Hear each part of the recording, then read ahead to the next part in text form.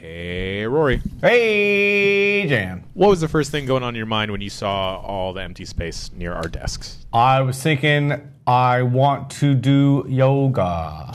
No, it was really shocking this morning. They just ripped everything out. I had no idea what was going on. I'm kind of shocked they didn't at least give us a heads up. It's like, hey, maybe get your shit off these desks.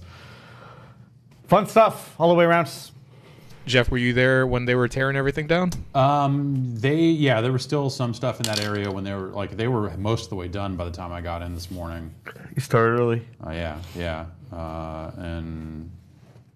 I was like, okay, sure. Like there was stuff on those desks. I don't know where it ended up, but Sometimes there are people who used to sit back there, like just bring their laptops down, sit there, and then they play music on their phones. So I'm actually pretty happy they got rid of all that shit. I'm just going to lay down back there. I know. I think we should get cots or something. Brad, what should we put there? Serious answer? Whatever you want to give me. How about the accommodations to record VR stuff?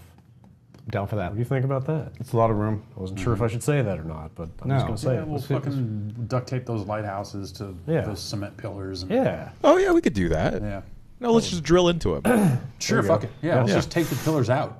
Yeah. The new security guy sits near us again, so he's probably cool with that. He wanted our orange old studio chairs.